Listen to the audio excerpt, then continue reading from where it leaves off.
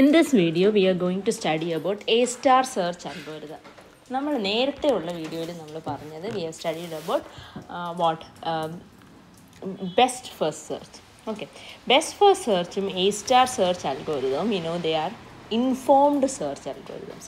അഥവാ നമുക്കറിയാം ഒരു നോഡ് നമ്മുടെ ഗോൾ നോഡിൽ നിന്നും എത്രമാത്രം അകലെയാണ് എന്നറിയാവുന്ന സെർച്ചുകളെ നമ്മൾ പറയുന്ന പേരാണ് ഇൻഫോംഡ് സെർച്ച്. പക്ഷേ ബെസ്റ്റ് ഫസ്റ്റ് സെർച്ചും ഡെപ്ത് ഫസ്റ്റ് സെർച്ചും തമ്മിലൊരു പ്രൈമറി ഡിഫറൻസ് ഉണ്ട്. എന്തുവാന്ന് വെച്ചാൽ നമ്മളുടെ ബെസ്റ്റ് ഫസ്റ്റ് സെർച്ചിൽ നമ്മൾ f(n) ഫങ്ഷൻ കാണുന്നതിന് നമ്മൾ ഉപയോഗിക്കുന്നത് h(n) മാത്രമാണ്. അതായത് ബെസ്റ്റ് ഫസ്റ്റ് സെർച്ചിനകത്ത് നമ്മൾ f(n) is equal to h(n) എന്നാണ് എഴുതിയത് എങ്കിൽ നമ്മൾ ഈ പറയുന്ന A-star സെർച്ച് അൽഗോരിതത്തിൽ നമ്മൾ f(n) എഴുതുന്നത് f(n) is equal to g(n) plus h(n) എന്നായിരിക്കും. ഓക്കെ, g(n) പ്ലസ് h(n) എന്നായിരിക്കും.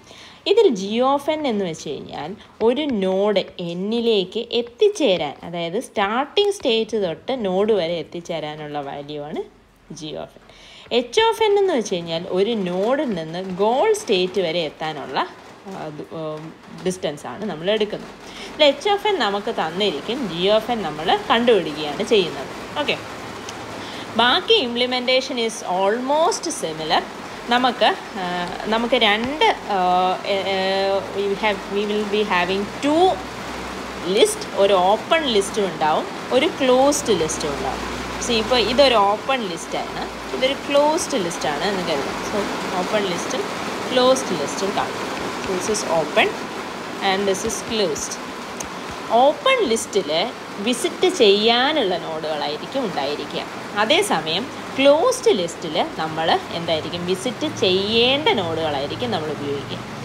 ബെസ്റ്റ് ഫസ്റ്റ് സെർച്ചിൽ നമ്മൾ മിനിമം h(n) വരുന്ന ഓപ്പണിലെ വാല്യൂ ആണ് എടുത്തത് എങ്കിൽ A-star സെർച്ചിൽ നമ്മൾ f(n) മിനിമം f(n) വരുന്ന, അതായത് g(n) പ്ലസ് h(n) വരുന്ന വാല്യൂ ആയിരിക്കും നമ്മൾ എടുക്കുക. f(n) പ്ലസ് g(n) വരുന്ന വാല്യൂ ആണ് നമ്മൾ എടുക്കുക. നമ്മൾ മറ്റേ A-star സെർച്ചിൽ നമ്മൾ എന്തായിരുന്നു എടുക്കുന്നത്? A-star search best first search നമ്മൾ എന്തുമായിരുന്നു, മിനിമം h(n) വരുന്ന വാല്യൂ ആണ് എടുക്കുന്നതെങ്കിൽ ഇവിടെ നമ്മൾ മിനിമം g(n) പ്ലസ് h(n) വരുന്ന വാല്യൂ ആണ് എടുക്കുക. ആ വാല്യൂവിന് പറയുന്ന പേരാണ് ഫിറ്റ്നസ് നമ്പർ. അതായത് g(n) പ്ലസ് h(n) വരുന്ന വാല്യൂവിന് പറയുന്ന പേരാണ് ഈസ് കോൾഡ് ഫിറ്റ്നസ് നമ്പർ എന്ന് പറയും. ഇപ്പോൾ സപ്പോസ് നമ്മുടെ ഈ ഒരു എക്സാമ്പിളിൽ നമുക്ക് നോക്കാം. ഇവിടെ നമ്മുടെ സ്റ്റാർട്ട് നോഡ് എന്ന് പറയുന്നത് S ആണ്, എൻഡ് നോഡ് അല്ലെങ്കിൽ ഗോൾ സ്റ്റേറ്റ് എന്ന് പറയുന്നത് G ആണ്.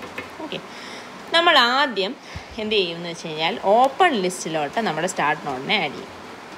ഓക്കെ, അത് കഴിഞ്ഞിട്ട് അതിനെ വിസിറ്റ് ചെയ്തു. അപ്പോൾ നമ്മൾ ക്ലോസ്ഡ് നോഡിലേക്ക് ഇട്ടു.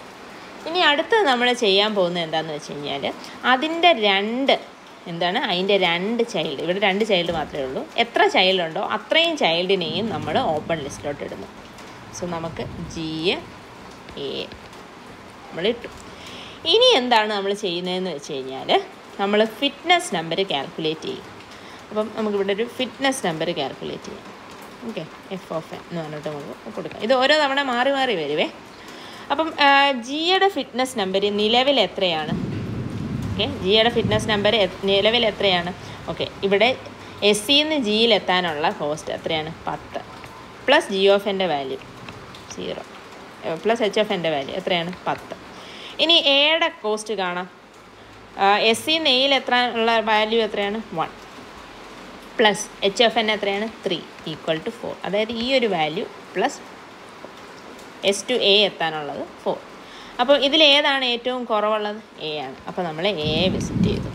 ഓക്കെ, നമ്മൾ വന്നിട്ട് A വിസിറ്റ് ചെയ്തു.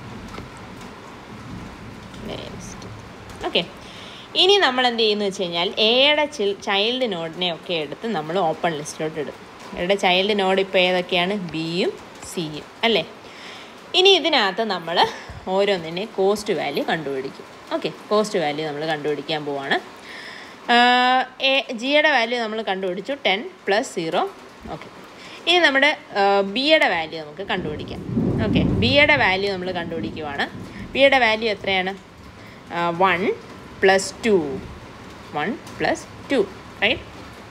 1 + 2 പ്ലസ് 1 + 2 എത്രയാണ്? 3. ഇവിടെ എസ് സിന്ന് ബിയിൽ എത്തിച്ചേരാനുള്ള വാല്യൂ 1 + 2, അതായത് 3, cost 3 plus H of N എത്രയാണ്? 4 = 7. ഓക്കെ. ഇനി അടുത്തതെന്ന് പറയുന്നത് സിയുടെ വാല്യൂ. ഓക്കെ, സിയുടെ വാല്യൂ എത്രയാണ്? 1 + 1 2 + 2 = 4.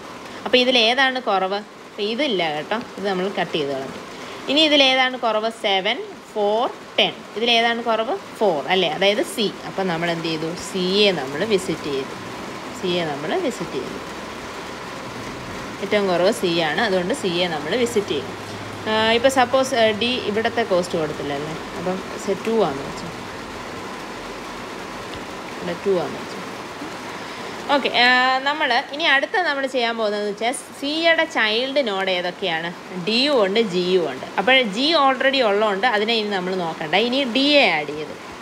ജി ഓൾറെഡി ഉണ്ട്, അതുകൊണ്ട് നമുക്കിനി ഇടണ്ട, നമ്മൾ നോക്കി. ഇനി അപ്പോൾ എന്നിട്ട് നമ്മൾ ഓരോന്നിൻ്റെയും കോസ്റ്റ് കണ്ടുപിടിച്ചു. ജിയുടെ കോസ്റ്റ് നമ്മുടെ കയ്യിൽ ഓൾറെഡി ഉണ്ട്, ബിയുടെ കോസ്റ്റ് ഉണ്ട്. ഇനി ഡിയുടെ കോസ്റ്റ് നമുക്ക് കണ്ടുപിടിക്കാം. എസ് സിന്ന് ഡിയിൽ എത്താനുള്ള കോസ്റ്റ് എത്രയാണ്? 1 + 1 + 3. 1 + 1 2 + 3. 2 + 3 = 5 അല്ലേ? 5. 2 + 3 = 5. ഏതിൽ? ഡിയിൽ എത്രയാണുള്ളത്? 5 + 6 എത്രയാണ്? 11. ഓക്കെ. മറ്റേ ജിയുടെ വാല്യൂ എത്രയാണ്? അപ്പോൾ നമ്മുടെ കയ്യിലുള്ള ഏതാണ്? G B D. ജിയുടെ വാല്യൂ എത്രയാണ്? 10. ബിയുടെ വാല്യൂ എത്രയാണ്? 7. മറ്റേൻ്റെ വാല്യൂ എത്രയാണ്? 11. അപ്പോൾ നമ്മൾ ഏതെടുക്കുന്നു? 10 എടുക്കുന്നു. ഓക്കെ, 10 എടുക്കുന്നതിൻ്റെ കാരണം ബിക്കോസ് ബിയിലോട്ട് നമുക്ക് പാത്തില്ല. അപ്പോൾ നമ്മൾ ഏതാണ് എടുക്കുന്നത്? ജിയുടെ വാല്യൂ എടുക്കുന്നു. Okay, so that is the minimum value. നമ്മളുടെ വാല്യൂ ജി എടുക്കും. ഓക്കെ, അപ്പോൾ നമ്മളുടെ ഇപ്പോഴത്തെ പാത്ത് ഏതാണ്? SACG.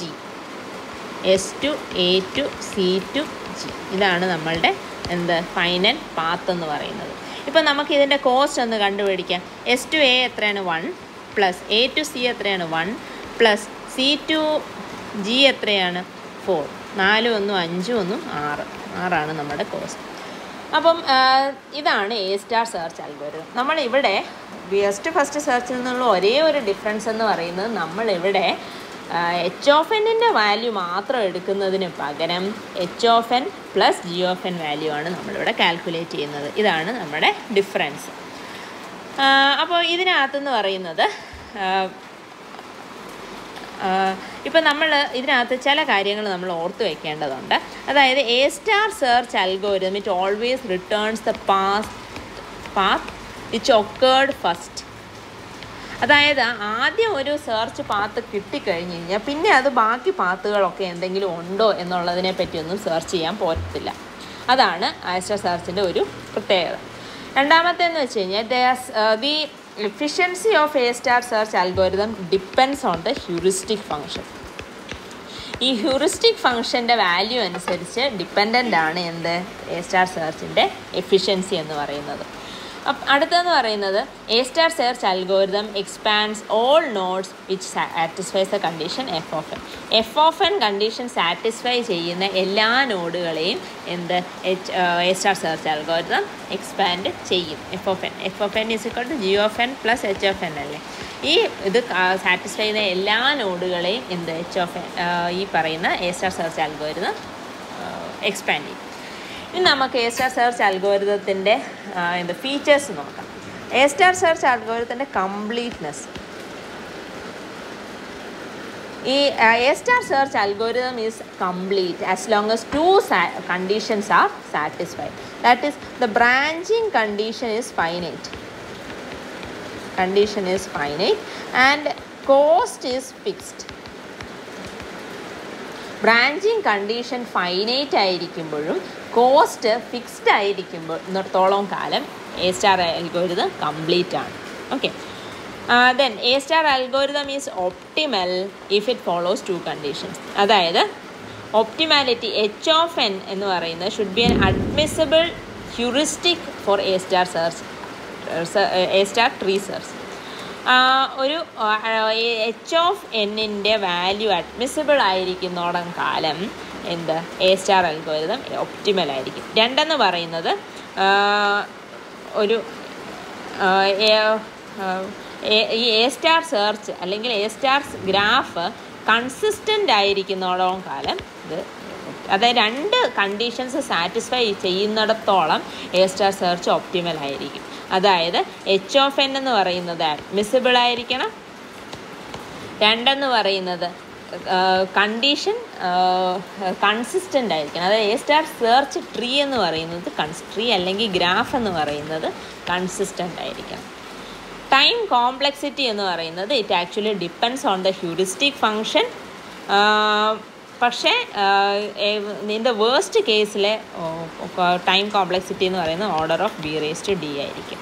സിമിലർലി സ്പേസ് കോംപ്ലക്സിറ്റി എന്ന് പറയുന്ന വേസ്റ്റ് കണ്ടീഷനിൽ ഓർഡർ ഓഫ് B⁻D ആയിരിക്കും. It similar to best first search, അതിലും കുറവാണ് വരാറുള്ളത്. So A star search is actually an optimal search algorithm. പക്ഷേ എ സ്റ്റാർ സെർച്ച് അൽഗോരിതത്തിൻ്റെ ഒരു ഡീമെറിറ്റ് ആയിട്ട് പറയാൻ പറ്റുന്നതെന്ന് വെച്ച് കഴിഞ്ഞാൽ ആദ്യം വരുന്ന പാത്തിനെ അതങ്ങ് റിട്ടേൺ ചെയ്യും വിത്തൗട്ട് ചെക്കിങ് ഫർദർ പാത്ത്. അതുകൊണ്ട് ചിലപ്പോഴൊക്കെ ഒപ്റ്റിമാലിറ്റി വരാൻ സാധ്യത കുറവാണ്. പക്ഷേ മോസ്റ്റ് ഓഫ് ദ